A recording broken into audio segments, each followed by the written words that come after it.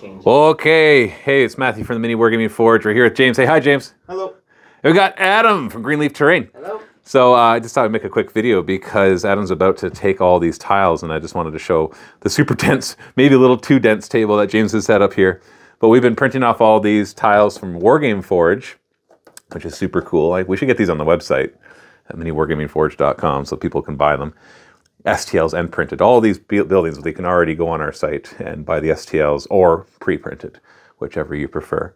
And we're working on some Hagglethorn terrain too, but we'll look at that later. So I thought I should do a quick video before Adam takes all these tiles that look like children's toys right now. But essentially it's a modular tile system. And you can kind of see how it works, that there's roads, like there's wide roads, there's less wide roads, and then intersections that connect them all. So we're able to make a really cool table. So there's no mat required because you just have this to go with the awesome stuff that we already have. And then you get these raised sections as well, which I think look super dope, so that you can have different levels to it. So eventually we'll get a lot of those printed. And what I want to do with this kind of stuff is have like a regular mat with some hills and trees and stuff, but then like in the corner you have the beginning of a urban area or something like that. So you have a lot of variety in what you can do. This one right here is not Wargame Forge, that's actually War Scenery.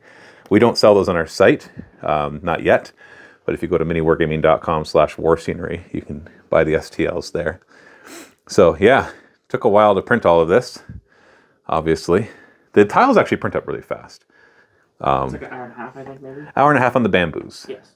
So probably more like 3 hours on most printers if you don't have the Bamboo Labs. Or I know like the new Prusas, the Mark IVs, if you get the input shaping, they'll go pretty fast as well. So yeah, so lots of cool stuff there. I don't know if there's much else to say other it. Over here, we're working on Hagglethorns. This is from Printable Scenery. It's really cool fantasy terrain. It's almost like a little bit more cartoonish, I would say, which is really neat. So we're just printing that up, getting that ready to put on our site. We're actually going to be selling lots of Printable Scenery stuff on our site. The printed, not the STLs. You have to go to their site for that.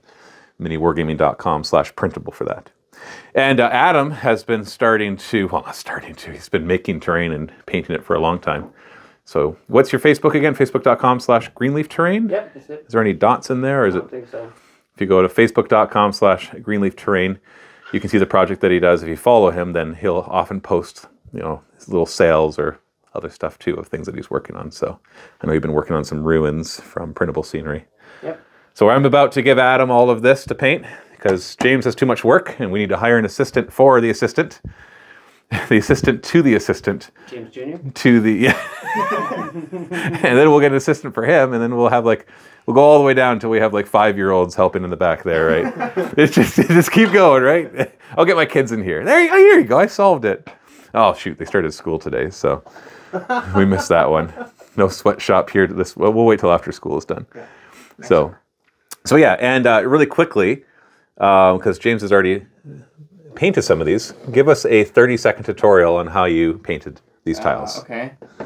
They're Oh, dude, look what you... Holy... It's all right, he painted these, so... Yeah, it's pretty simple. They're just primed black, and then I think it's Stonewall Gray. Having a hard time there? Yeah. There we go. They're very durable, as you can see. Yeah.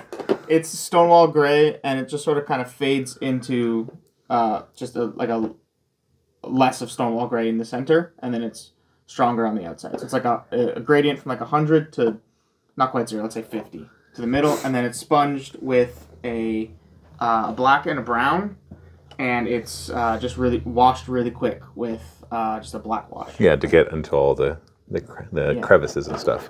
And you have it so that the outside is all the same color, so that no matter which way you put it, and so when you put the tiles together, the colors match. Yeah, because otherwise, if you paint them together, then you have to put them in that order. Otherwise, the colors start to look really weird. You can see it a little bit better here. It's very the gradient.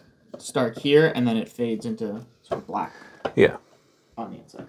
Awesome. Obviously, you can do a lot of other stuff too, like adding foliage and stuff to really green it up. We're looking at, for sure. James has actually been working on making some bases for 8mm 3D, or like 3D printed ones.